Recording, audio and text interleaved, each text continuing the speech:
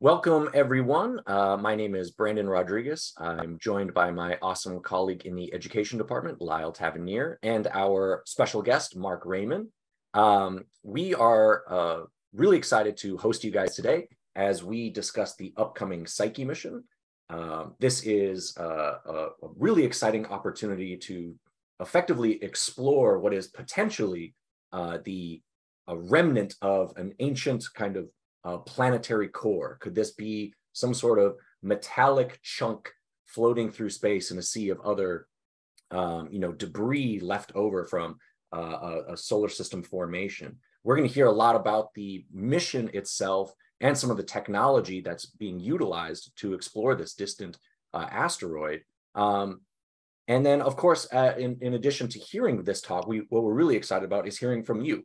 So if you are an educator on the line, we'll take some time to go through some of the education resources at JPL through our education department that you yourselves can do with your students, with your classroom, with your children at home, whether you're in the classroom or an after-school program or homeschool. We have all sorts of resources through the education department and NASA as a whole that you guys can kind of build upon the knowledge that you take from today. So you can be part of the Psyche mission going forward and learn everything about asteroids and comets and a solar system formation.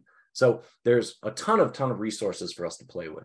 But we really also want to hear from you. We want to hear your Q&A, the things that you're excited about for the Psyche mission, the questions you have about the formation of the solar system and planets, and the leftover material that kind of birthed our solar system. So there's a ton for us to cover.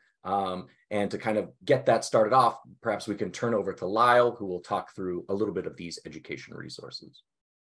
Thanks, Brandon, and hi, everyone. I am going to switch my screen share so that you can see a few different resources that we have to share today. Some of these are great for teachers, some of these are great for students, some of these are great for everyone, and I will talk a little bit about where each item falls as far as who it is perhaps best for, but you might think that it's pretty fantastic for you, even if you're a teacher and want to play around with the student activity. And so the first thing that you'll see up on the screen is what we call Eyes on Asteroids. This is an interactive simulation where you can, and I'll show you on the screen as I move my mouse around, take a look at some of the many asteroids in our solar system. And you'll notice that some of them, each of these blue dots represents an asteroid in our solar system. And a lot of them have names and orbital paths marked with them. So here you can see the asteroid Bennu, which I would probably be really sad if I didn't mention that we visited the asteroid Bennu with a spacecraft, and we're actually bringing back a sample collected from Bennu in just a couple of weeks on the 24th. So less than 2 weeks, actually. But I want to click around, and I'm going to zoom out just a tiny bit here so that we can find the topic of our discussion today, asteroid 16 Psyche. And when I click on it, I got a request to make the screen larger. Let me make it full size. Hopefully you'll be able to see all of that. When I click on the asteroid, I can zoom around and take a look at the asteroid. Now, this is actually an artist representation of the asteroid because we have not visited yet. The best pictures that we have are only a few pixels across. So we actually will change this once we actually get to the asteroid, but it's kind of fun to imagine what it might be. And then I've never noticed this before, but these two craters here and the couple craters here kind of look like a face. So that's what I'm going to imagine it is. But it's fun to imagine what it looks like. And then when we actually get there and get real images from the spacecraft to change our understanding, which is a fun part of science. So this is Eyes on the Asteroid. I'll put a link to this in the chat once I'm done talking over these other resources, but it's a cool one to check out, open to everyone. Definitely recommend you check that one out. For students, we've got a nice one where you can practice your measuring skills and your drawing skills. It's called Draw Your Own Psyche Spacecraft.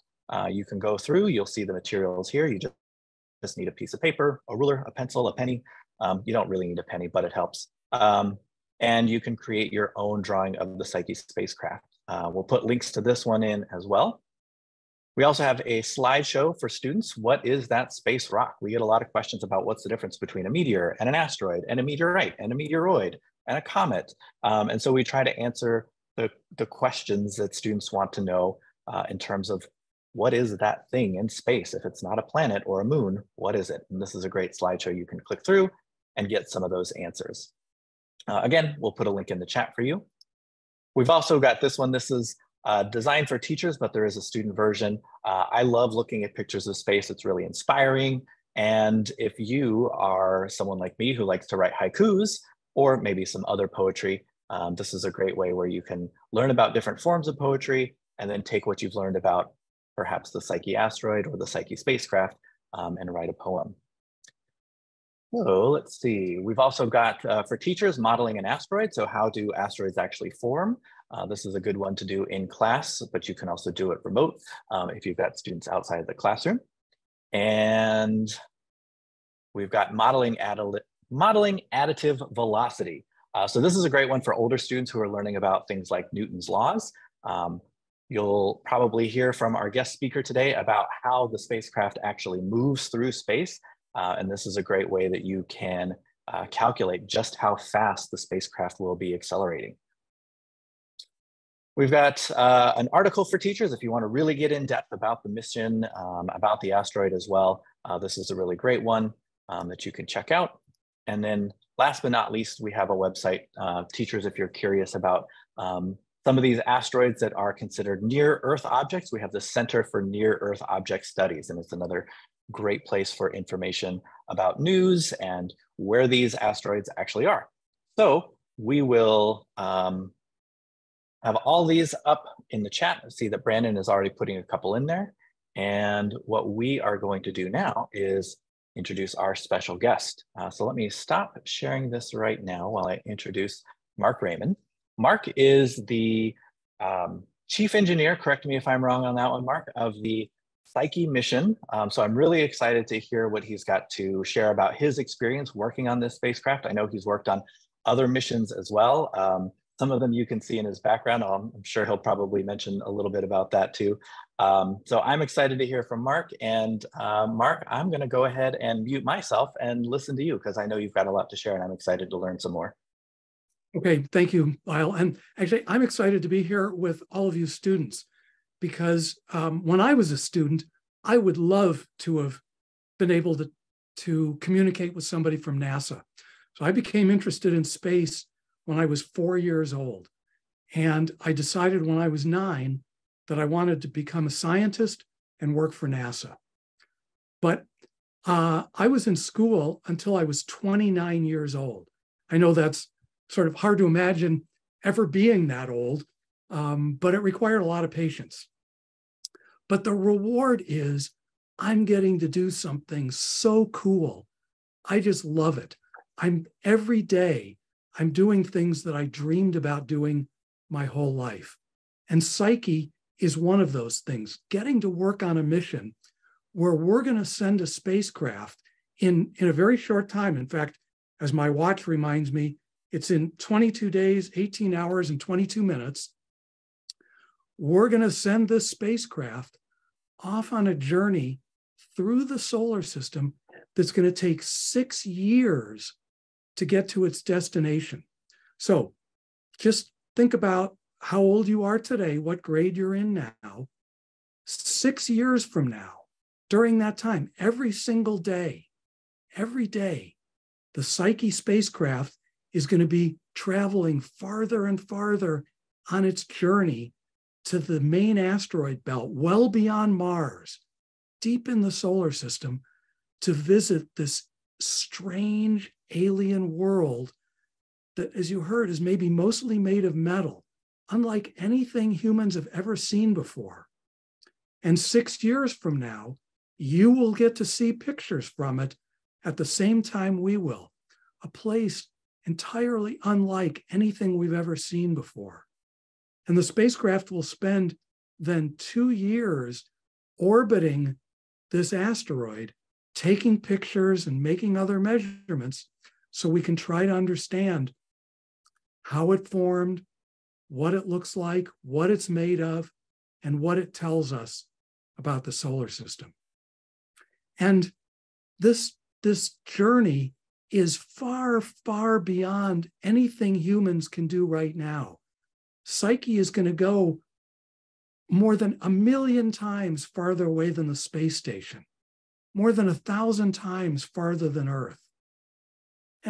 And how it's going to do that is really amazing, because we have, oh, and there we can see. So you can, in fact, maybe you can point to Earth with your cursor. So there's Earth. You can see the sun in the center. And so Earth follows this orbit around the sun, but Psyche is going to follow that dashed line. It's going to go way beyond the Earth. It's going to loop around.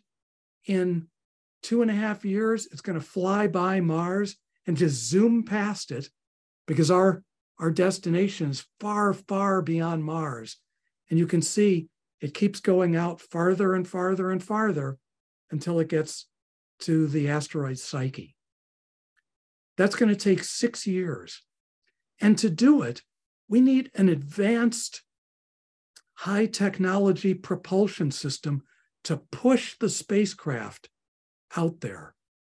So we're going to start on October 5th with a big rocket. You've seen lots of rockets launched. This is called a Falcon Heavy. It's a huge rocket. It's really cool, but it's only going to be responsible for the first hour of this journey. So there's a neat picture of it taking off. But 1 hour into our 6-year mission, we leave the rocket behind. And then the way we get to Psyche is with this strange propulsion system that we maybe have a picture of, the cool blue glow, like in science fiction movies, that it produces. And this propulsion system is incredibly efficient. There we go. To me, this reminds me of things I've seen in Star Wars and Star Trek. And it really is a sort of futuristic propulsion system. But unlike in the movies, the propulsion system has a very, very, very gentle thrust. I don't know whether you can see me or not, but the propulsion system pushes on the spacecraft as hard as this battery pushes on my hand. So if I hold a single battery in my hand, maybe you can see that little battery, you've got them at home. The battery is pushing on my hand as hard as Psyche's propulsion system pushes on the spacecraft. Now, how can that do any good? I can hold this battery up all day if I want, although I'm not going to bore you with it, so I'll put it down. But the reason it works is, in the zero gravity of space, the battery just gently pushes every second, every minute, every day for years. And in the zero gravity and no friction of space, gradually the effect of this thrust builds up. And it will allow Psyche to achieve fantastically high velocity, to push itself out from Earth, out past Mars, out to this asteroid, and then to maneuver to get into orbit around the asteroid. And a mission like this would be not just difficult, but virtually impossible with conventional propulsion systems. And that to me is one of the things that's so cool about this, because think about it. We're using a propulsion system that maybe you heard about it, like in Star Wars, you've seen pictures of these cool blue glows. We're going to alien worlds. To me, one of the things that's so cool is we get to turn science fiction into science fact. What could be neater than that? And you get to come along with us, because you're going to see those pictures when you're just 6 years older than you are today. And so you have to wait a while. And during that time, my friends and coworkers, including Lyle and Brandon and others at NASA where we work, are going to be working on making sure this mission keeps going smoothly, controlling the spacecraft, again, when it's so incredibly far away, to guide it on its journey and share the results with you when it gets there. So I think this is super exciting. Every day, I just think about how lucky I am. Seriously, I am lucky to be able to do what I get to do. And I think Lyle and Brandon would say they're pretty lucky too. And I think I'm lucky to be able to share some of it with you and to try to answer your questions. So if you have any, we'll be happy to try to answer them. And I'm interested to hear what you're interested in.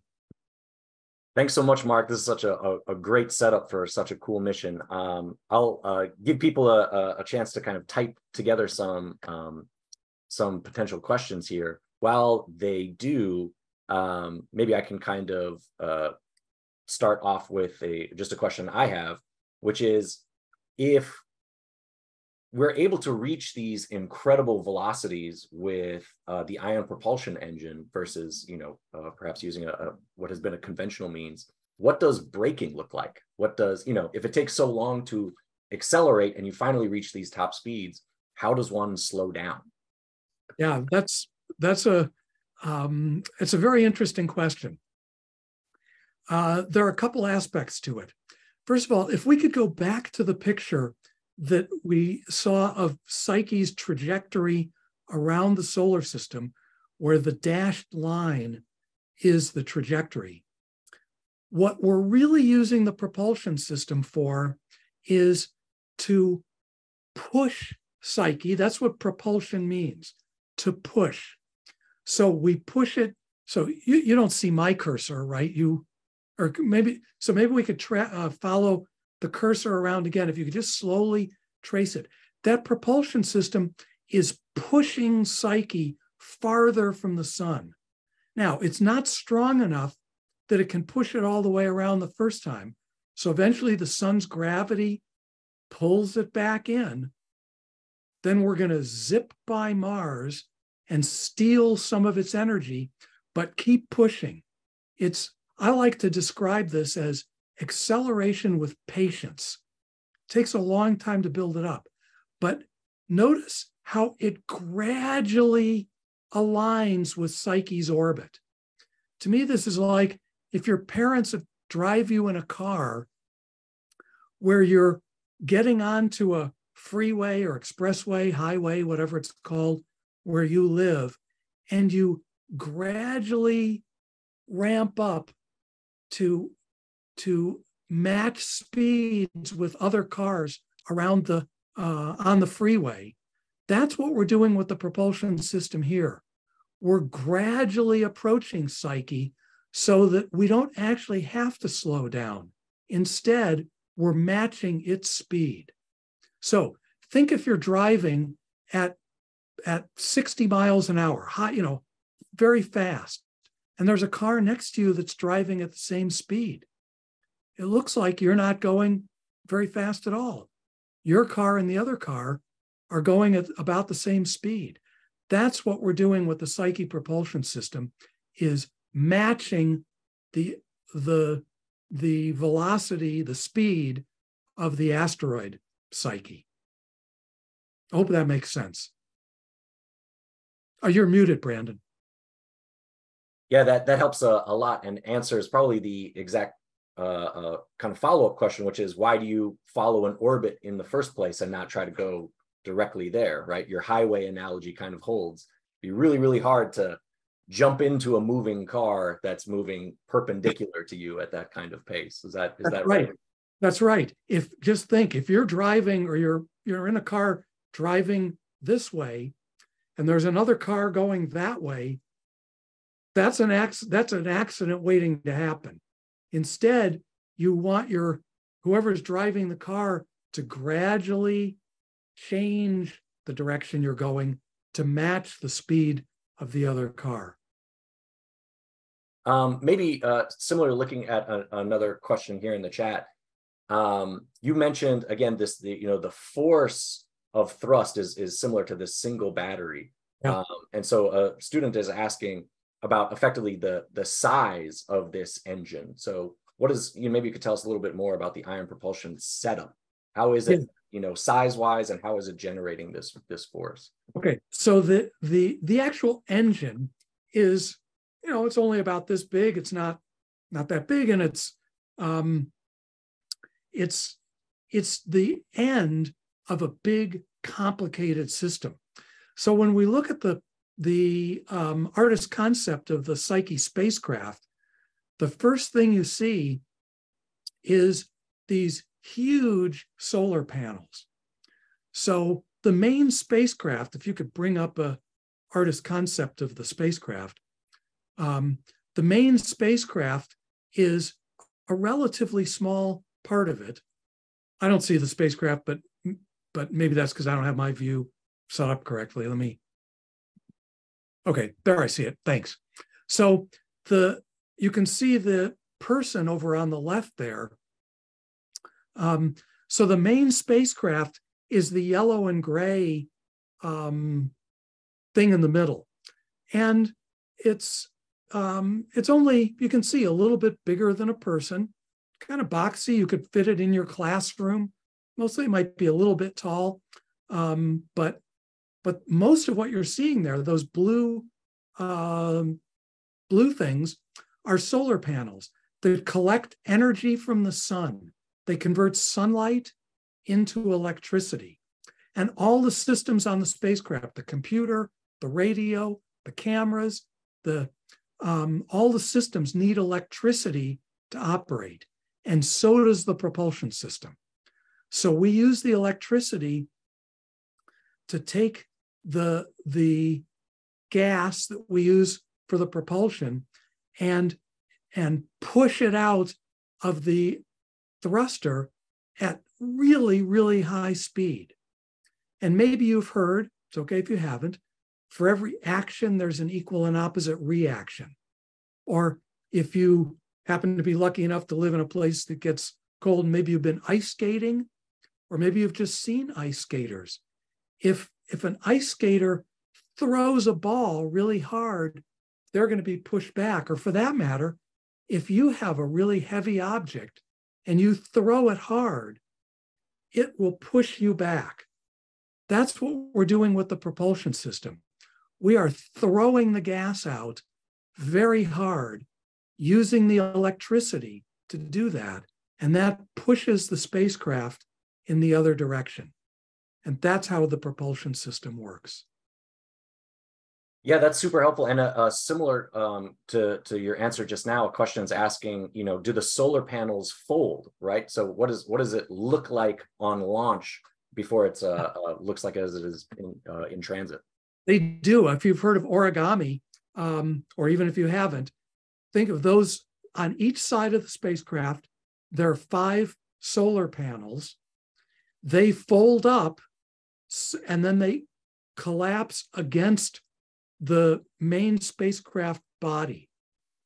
So when it launches, they're all folded up so they can fit in the nose cone of the rocket. Because we saw that picture of the rocket earlier, and you don't see these big solar panels sticking out. There they go. So that's one panel, but all 5 panels on each wing fold up to be that size. And you can see men and women there who are working. They're wearing these funny outfits because we can't allow even a stray hair or any little tiny particle to contaminate the spacecraft. That's why they're in what we call bunny suits, which is kind of a fun thing, so that no particles of skin or hair get on the spacecraft. And they're working with that solar panel. Those go up against the spacecraft, and then a little more than an hour after it leaves the launch pad in Cape Canaveral, when it's out in space, these panels will open up sort of like an accordion unfolding, and it will reach its full width. So when it's in the rocket, it's only a few feet wide. When it gets out into space, it'll be so wide that it's almost the distance from home plate to first base on a baseball field. And in fact, wider than a tennis court. This is a big spacecraft, but it all folds up and fits very nicely and compactly in the rocket. In fact, I can just give you, there's a good view of it. So there's if you move the cursor up and down, right on the right edge, there's one edge of the solar panel. Then it's a long way from there over to the main spacecraft, which is that black thing. And then there's another solar wing on the other side. And in fact, roughly speaking, each solar wing is about the length of a school bus. So this is a big spacecraft. And we need it to be big because the spacecraft goes far away. It's far from the sun. So the sunlight is weaker, right? When you go farther away from a light, that light is fainter. So we need a big area, large solar panels to collect enough sunlight to produce the electricity we need. Yeah, it's really exciting to see more and more of these solar spacecraft going further and further, right? When I first started at JPL, it was the Juno spacecraft. And, as you're mentioning, the greater that distance from the sun, right, you follow the inverse square law and get less and less light. So how do you power a spacecraft, right? Mrs. Younglove's class actually has a couple questions for you, which are, how will Psyche send pictures? What does data transmitting look like? And how long does it take for those pictures to come back to us on Earth? Yeah, well, what was the name of the teacher? This is Miss Younglove's class. Miss Younglove, sorry. Well, thanks for asking that question. And I'm glad you've got a teacher there to maybe help translate my answers or explain my answers if you don't understand them. But the way we send the pictures back, excuse me, is pretty much the way you're getting this Zoom meeting right now. That is, we use radios. So on the Psyche spacecraft is a big antenna so we take a picture just like the picture that, people get with their smartphones. So it's turned into an electrical signal. We then translate, there's the antenna behind the person so it's covered there with some foil, but it looks like a normal dish antenna that maybe you've seen on people's houses and elsewhere. It's very much like that. So we convert the pictures into a radio signal, transmit that radio signal across the solar system. And, this Zoom meeting is happening instantaneously or very quickly. So you hear me almost at the same instant I'm speaking. But Psyche is going so far away, it could take the radio signals half an hour to travel across the solar system from the spacecraft, past the orbit of Mars, to distant Earth, where they're captured by huge antennas. There are antennas in California, in Australia, and in Spain. These antennas are really, really large. Some of them are 230 feet in diameter.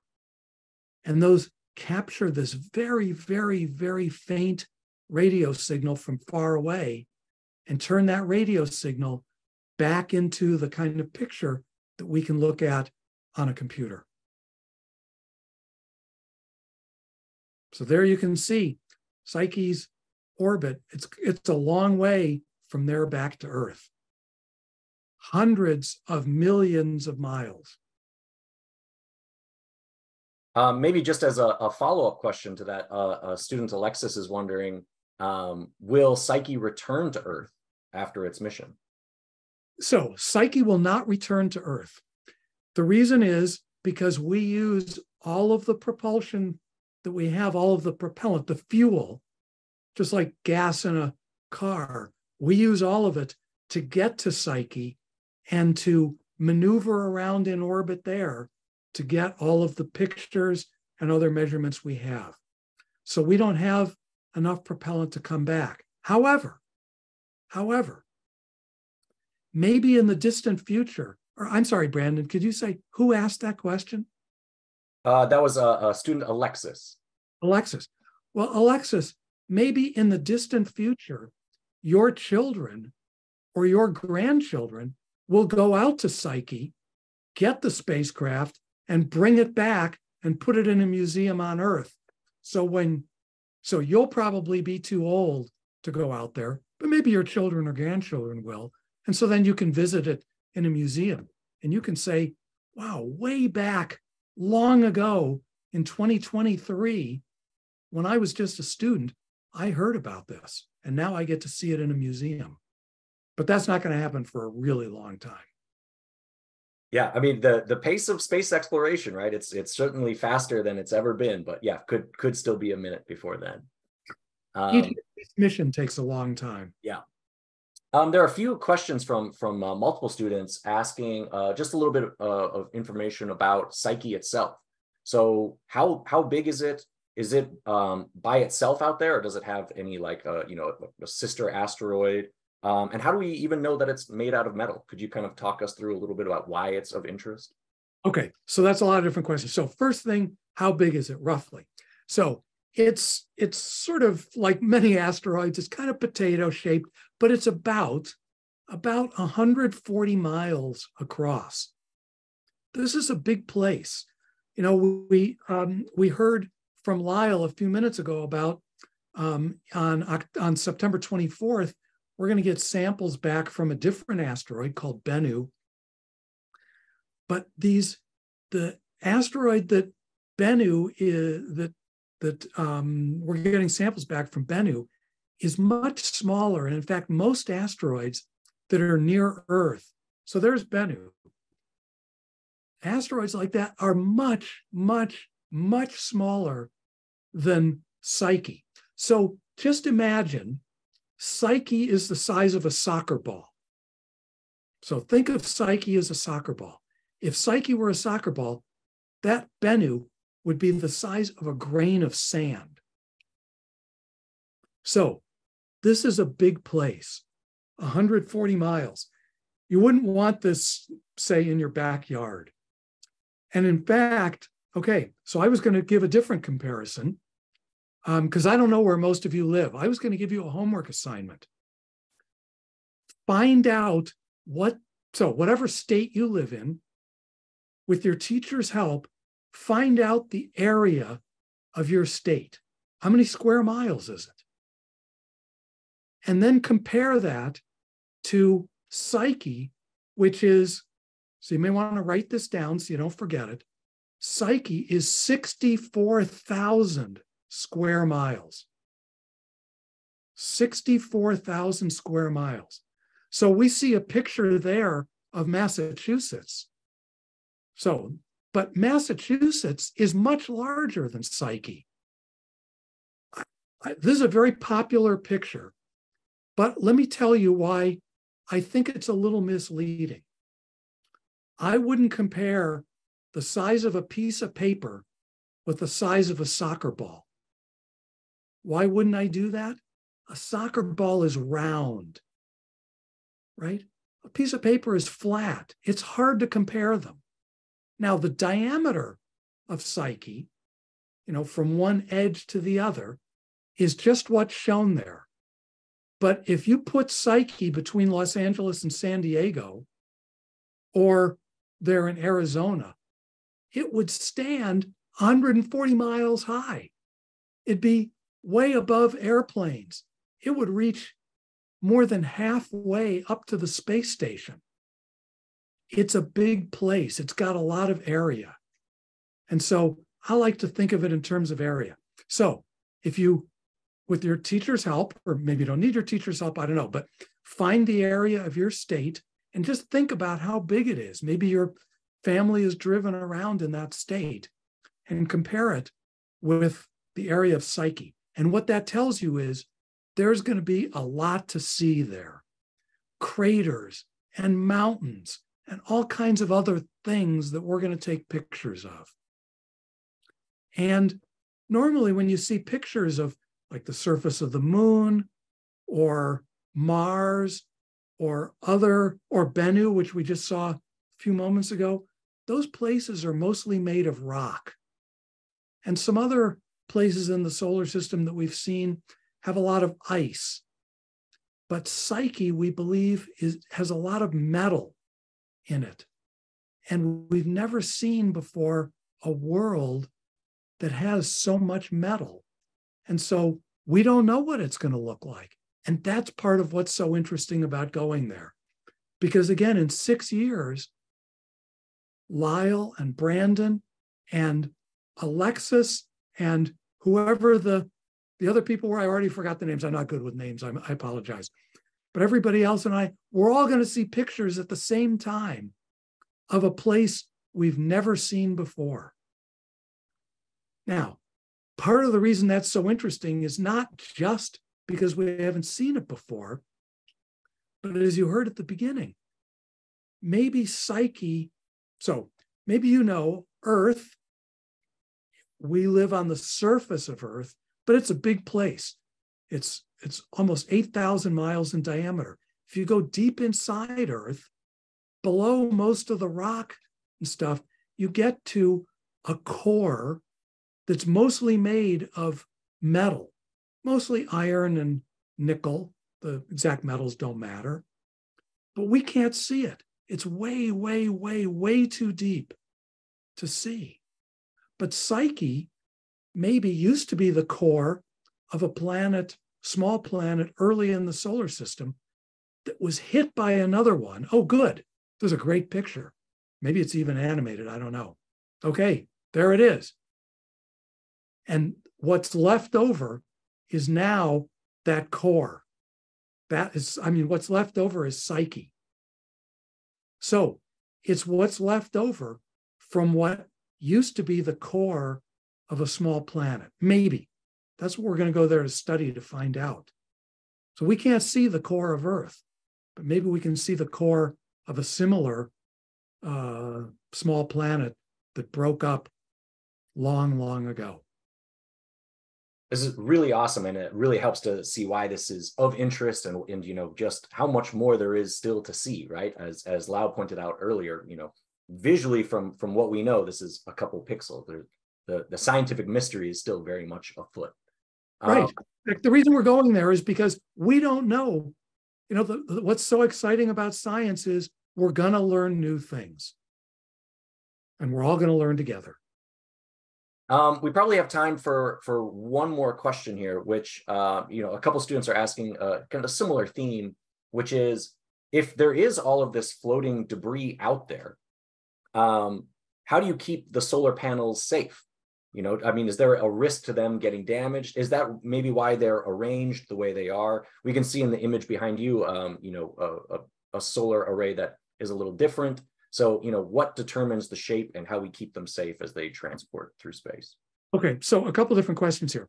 First of all, you know, in the movies, when you see asteroid belts, you need to be a great pilot, like, you know, Han Solo or somebody else, and, you know, you fly in between the asteroids. That's not the way it is in reality. Space is big, and the asteroids are very, very, very far apart. And so the spacecraft isn't going to come near any other asteroids. There may be little tiny things, I mean, really little things, the size of a grain of sand or something like that. They may hit the solar array. And if they do, they may damage a solar cell. We have so many that it won't make any difference. So we pick the shape of the solar rays, which you can see here in this picture, in a way that they could fold up to fit in the rocket. And some of the other spacecraft you can see here, like this one and this one, those were just other spacecraft that I've been lucky enough to work on that had solar arrays that were folded differently to fit inside the rocket.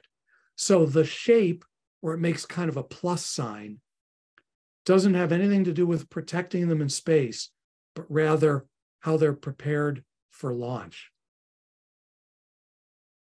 Yeah, that's a good view of them. So they open up and open sort of in both directions. Yeah. I hope that answered the question. It's yeah, really, like you had mentioned, kind of likening it to origami, as again, these spacecraft need to get larger and larger on their solar panels. You have to be more creative with how to package these to cover greater distances, right? Yeah, I'll tell you the way I think of it. I don't know if you've ever seen a dragonfly. I love dragonflies. I think of when the spacecraft separates from the rocket, to me, it's like a dragonfly opening up its big wings and then taking flight.